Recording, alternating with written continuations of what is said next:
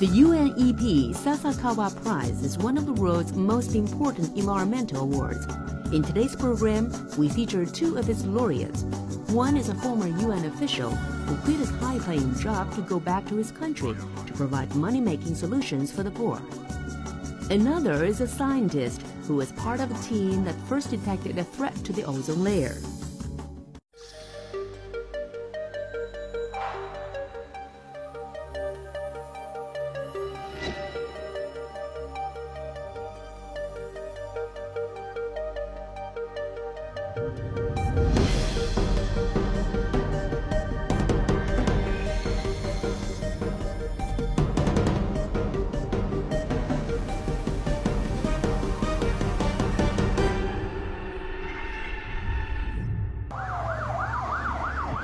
Beijing. When the Sasakawa Prize was established, bicycles were the main form of transport here. Now, to get to their destination on time, the laureates must get police passage through the gridlock. There's growing alarm in Chinese government circles at the horrendous environmental cost of its economic boom.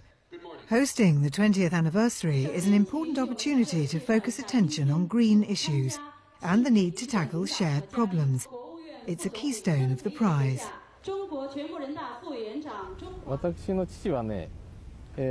My father always had the belief that the world is a family, one big family.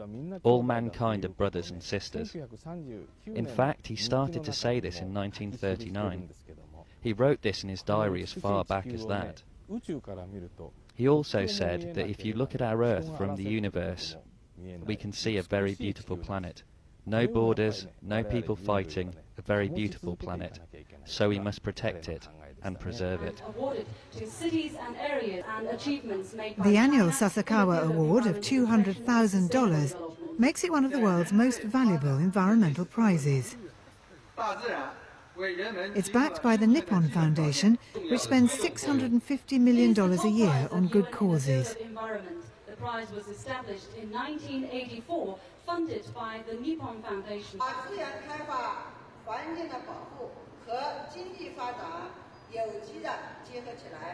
Thank you very much. Among the laureates invited to China were Ian Kiernan, winner in 1998, an Australian yachtsman who founded the Clean Up the World campaign in 1993. It's estimated that 150 million have participated in the campaign. Huey Johnson won in 2001 for his work both in NGOs and in local government, promoting the management of natural resources in the state of California. Husband and wife Wolfgang and Françoise Bourhenner were joint winners in 1991 for their work in framing international environmental law. Changing mindsets and empowering the poor is what drives Ashok Khosla, winner of the award in 2002, for his work in India providing practical money-making solutions for the poor and needy of his country. I was born in Lahore, an ancient city located in Punjab, which was then in India, but has subsequently become Pakistan. No, I don't think I would say I was born an environmentalist. No, actually, I was a refugee. I had to move out of Srinagar in Kashmir at about an hour's notice when the Pakistan army attacked Kashmir.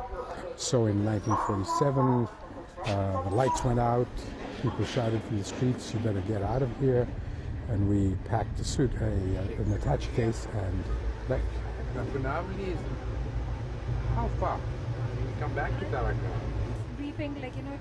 When I was about 8, my father, after a year after independence, was offered a job in the diplomatic service. So he went off to the High Commission in London, took us with him, and we lived in Europe after that for many, many years, and in North America and other places. Until I was 31, I basically was overseas. My childhood started in India, but I spent all my years after the age of 8 abroad.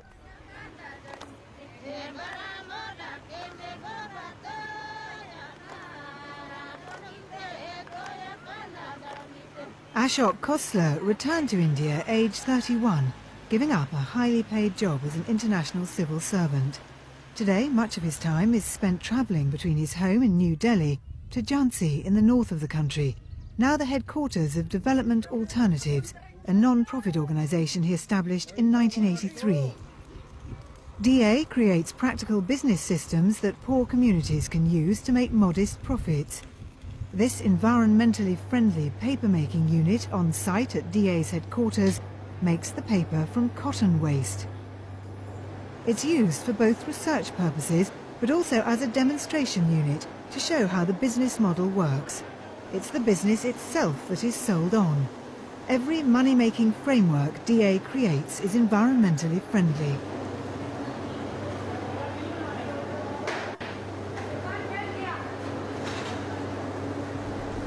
The environment became very important to me because it was really a synthesizing concept which brought together many of the issues that I was very concerned about. Concerned about poverty, concerned about the massive degradation of our landscapes, our forests, our soils, our rivers. I was deeply concerned about the fact that countries like India, poor countries like India, were not making sufficient progress towards eradicating poverty.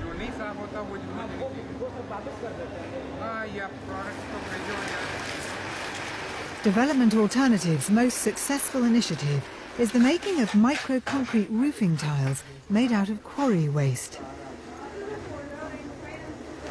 This is the micro-concrete roofing tile unit.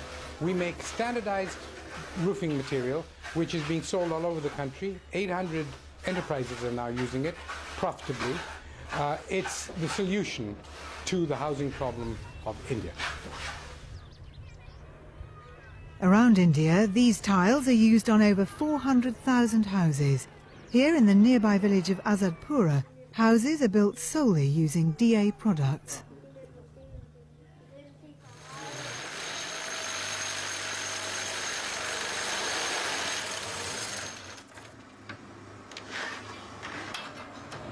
And the word environment, in a sense, is the only way to describe the whole problem. And for me, environment was not furry animals alone. It wasn't a question of getting rid of pollution alone.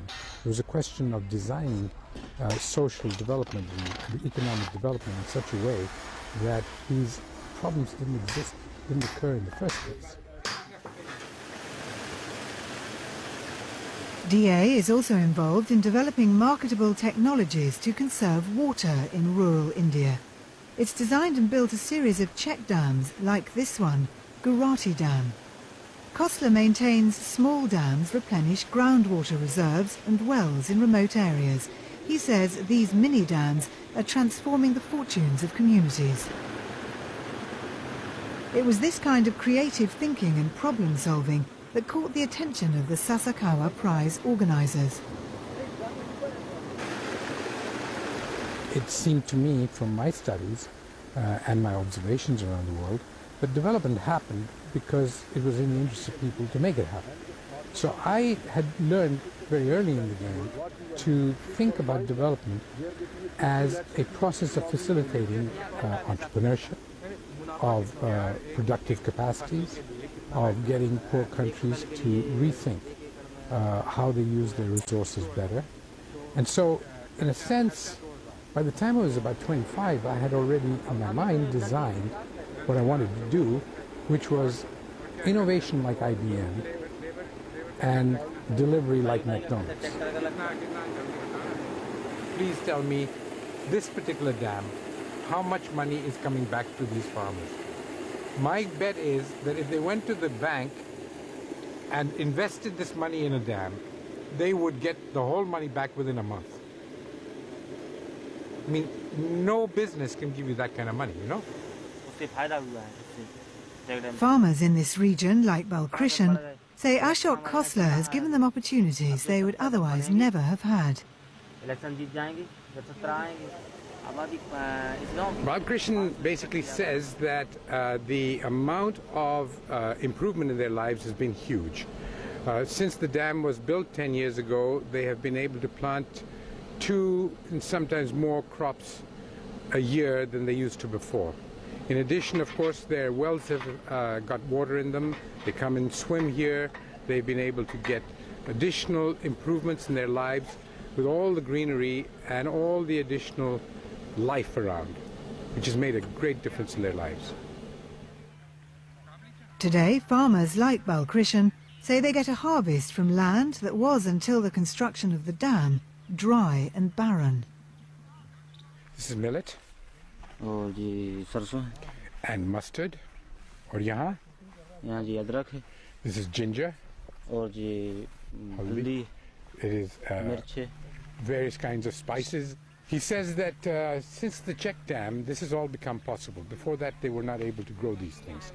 The reason is that the water table has come up, and because of that, it has essentially made possible crops that need a fair amount of water. The number of projects of this type are far fewer than there should be. The dramatic improvements in life that you get from a little project like this, a mere £10,000 worth of investment, actually creates every year 10 times as much income in the area surrounding. Elsewhere in the Chowdhuari village, Khosla is greeted by 126 women who've joined together and been able to afford to build a cowshed and buy some cows communally. They also hope to develop 8 hectares of wasteland and turn it into productive land following DA business models.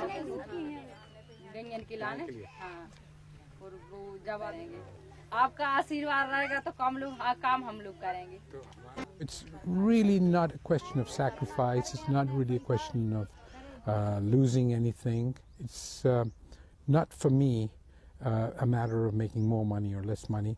I have a very comfortable physical and material life, and I would like basically to live in a world where everyone else has the same. That's why I do what I do. Professor Mario Molina, winner in 1999, is a world-renowned expert on atmospheric chemistry. In 1995, he won the Nobel Prize for his work in atmospheric chemistry, particularly concerning the formation and decomposition of the ozone. Professor Molina exemplifies what the Sasakawa Prize is all about. He's always had one foot in the lab and one in the world of practical action. His life is dedicated to basing in hard science international measures such as the Montreal Protocol to save the ozone layer. I was born in Mexico City, in this city, many years ago. But as a kid, I was already fascinated with science. For some reason, I enjoyed playing with microscopes and with chemistry kits and so on. Even though my father was a lawyer, so out of nowhere, black sheep in the family, I became a scientist rather than keeping up with the family tradition of being a lawyer. But fortunately, I kept this interest in science, this curiosity, I think, that many kids have about how things work. My dream was to become a scientist, to do scientific research for a living.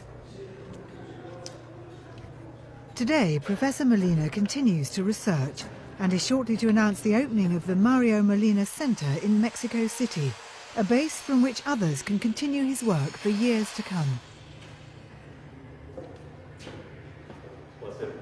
What I hope to achieve when the center is finished, we will have facilities where we can function towards the goals that we set out for the center, which is to really have an impact on the way the government implements regulations, to begin with for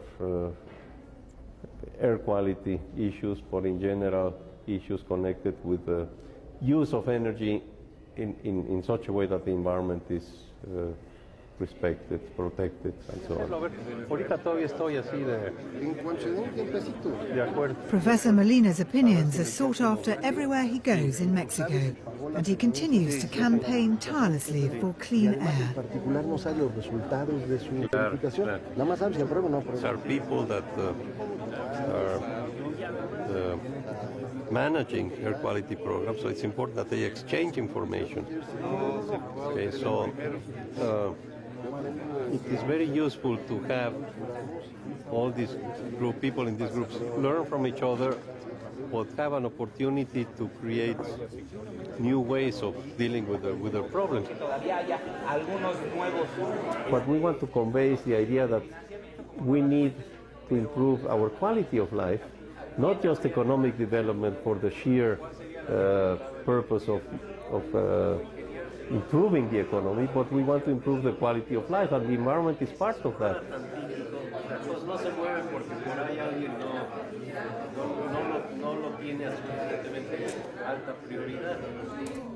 In 1974, working with Professor Sherwood Rowland in the laboratories of the University of California, the two scientists discovered that CFCs, then considered the most benign and helpful of chemicals, through a complex chemical reaction, could destroy ozone molecules in the upper atmosphere.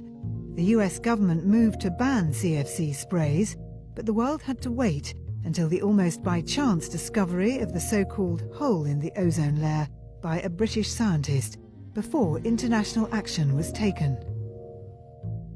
My first instinct was that I had done something wrong, that but it didn't seem very plausible that human activities could have such consequences. But after checking and rechecking, yeah, it did seem that was to be the case, and that's when I became worried indeed that something could happen. Thanks to these discoveries, the world slowly started to wake up to the fact that human action could imperil the planet. The pair had to wait another 20 years until, along with another scientist, Paul Crutzen, they were awarded their Nobel Prize.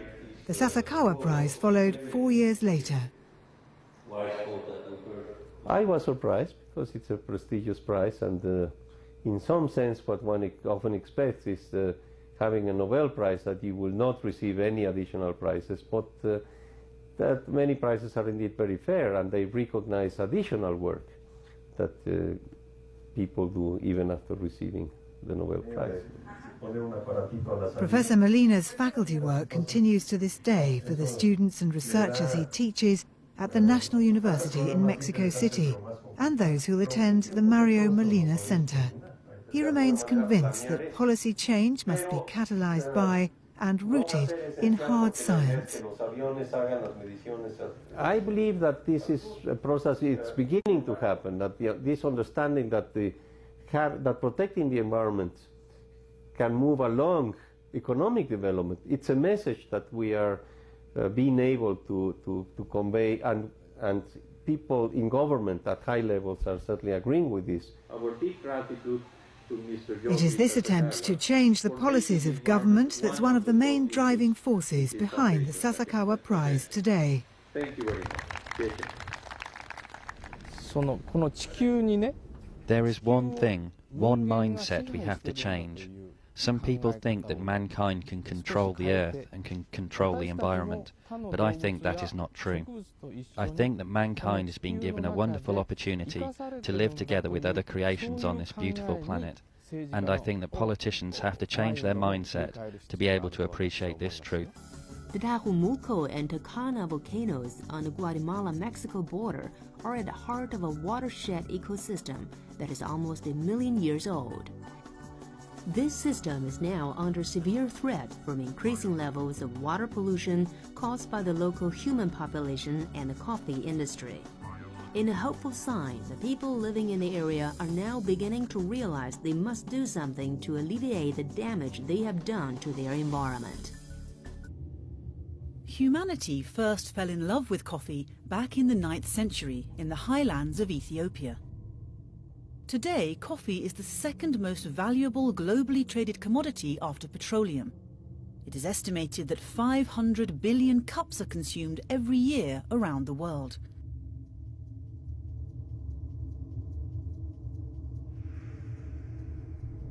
It's produced by over 20 million farmers worldwide.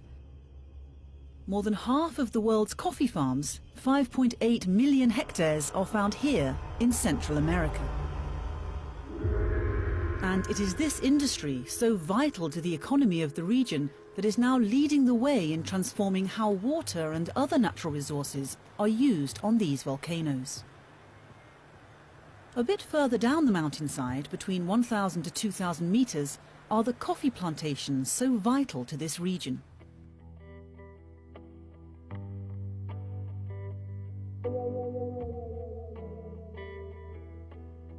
It's shortly after dawn, and coffee workers in Guatemala are heading to the fields. It's harvest time. For over 100 years, coffee has been at the core of Guatemala's economy, and today it generates 1/3 of the country's foreign currency. These pickers are part of the La Igualdad farming community in the shadow of Tacaná volcano. Each day during harvest, the farm produces between 2,000 and 7,000 kilos of coffee. Profits are shared out between its 150 owner-producers. La Igualdad is spearheading the way coffee farms are now using their most precious resource: water. It used to take 3 million litres of water to produce the farm's annual harvest of 70,000 kilograms of coffee. But in a remarkable turnaround, La Igualdad now uses only 225,000 litres, a saving of nearly 93%. Farms used to behave very irresponsibly in terms of the environment.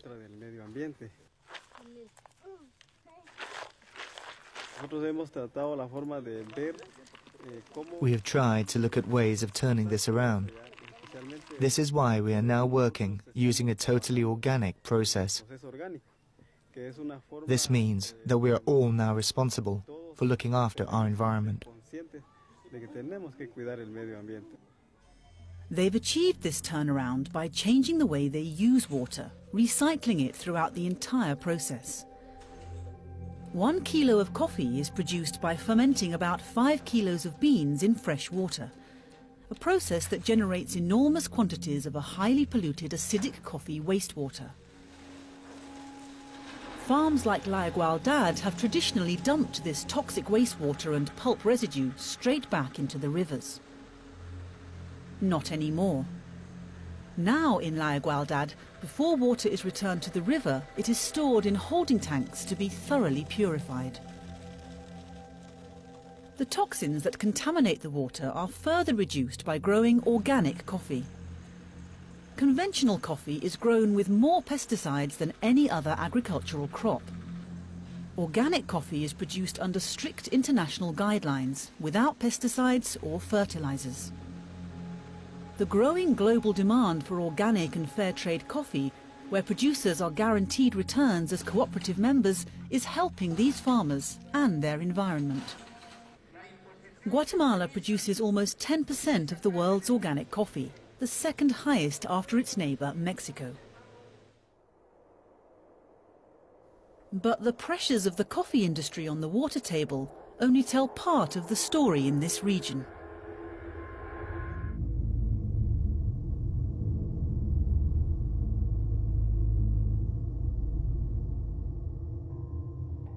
From the top to the bottom of the mountain, people throw their rubbish into the rivers. At 2,000 meters above sea level, this is the town of Caserío Las Pilas. Here, rubbish is thrown directly into the water. Children swim nearby as their mothers wash clothes. Today, community leaders are trying to change people's attitudes.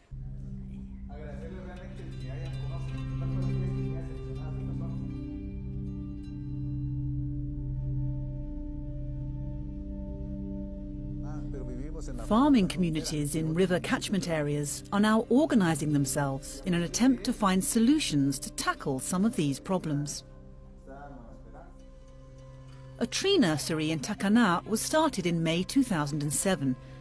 To date, 13,660 trees have been planted, with the aim of replacing those chopped down for firewood.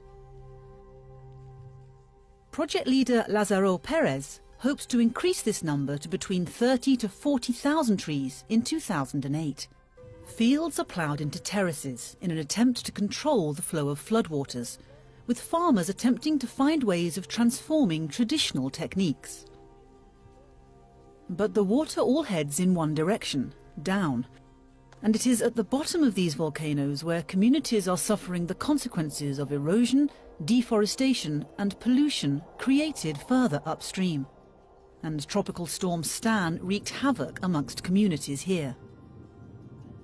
This is the fishing village of Casarillo Fargos, a community of 850 people.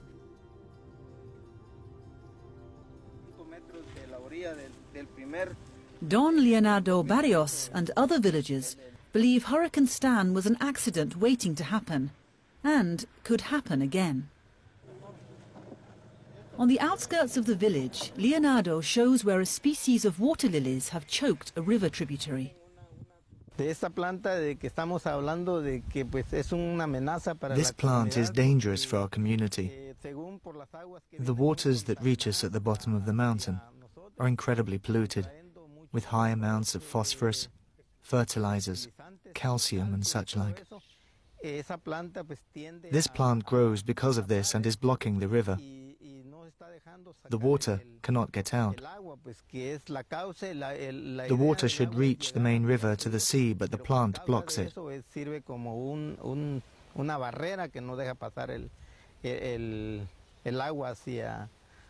danger is that this leads to flooding, which has happened before with hurricanes Mitch and Stan.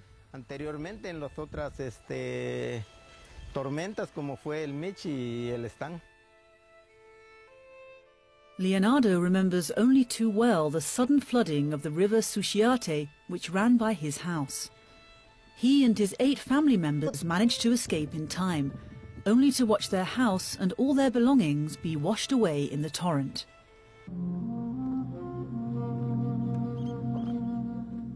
Nearby, a mangrove project ensures that any future storm damage from the sea is reduced by the buffering effect of the mangrove trees.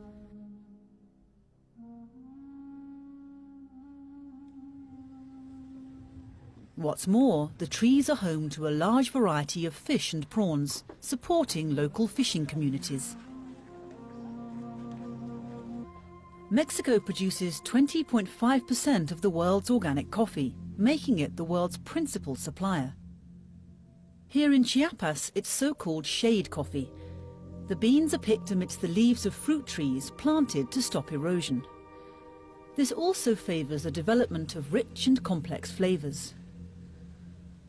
Shade trees also fix nutrients in the soil. As well as binding the soil, the trees also provide economic benefits to farmers.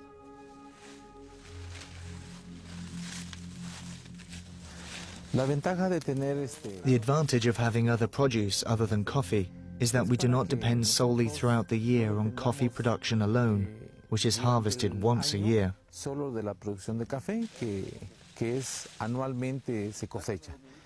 Having other products, other plantations, other produce gives us an alternative. All across this watershed there are projects to try and turn around the devastation this region has experienced. Many of the people who live here realize they have a hard task ahead.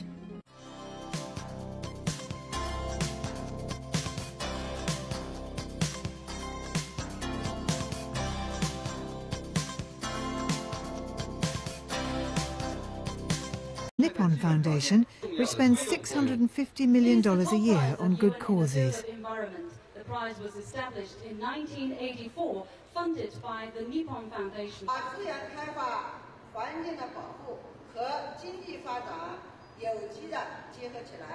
Thank you very much. Among the laureates invited to China were Ian Kiernan, winner in 1998, an Australian yachtsman who founded the Clean Up the World campaign in 1993. It's estimated that 150 million have participated in the campaign. Huey Johnson won in 2001 for his work both in NGOs and in local government, promoting the management of natural resources in the state of California. Husband and wife Wolfgang and Françoise Berhenner, it's a keystone of the prize. My father always had the belief that the world is a family, one big family. All mankind are brothers and sisters. In fact, he started to say this in 1939. He wrote this in his diary as far back as that. He also said that if you look at our Earth from the universe, we can see a very beautiful planet. No borders, no people fighting, a very beautiful planet. So we must protect it and preserve it. The annual Sasakawa Award of $200,000 makes it one of the world's most valuable environmental prizes. It's backed by the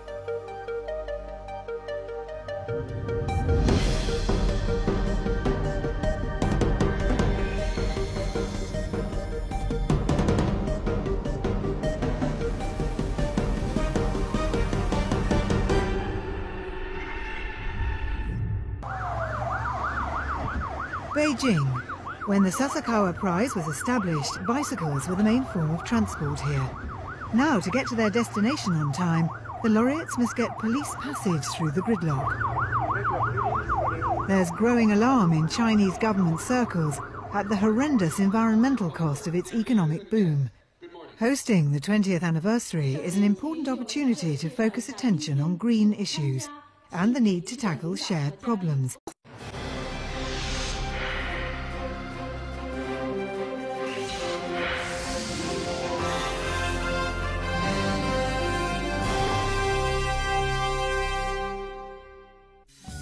The UNEP Sasakawa Prize is one of the world's most important environmental awards. In today's program, we feature two of its laureates. One is a former UN official who quit his high-paying job to go back to his country to provide money-making solutions for the poor. Another is a scientist who was part of a team that first detected a threat to the ozone layer.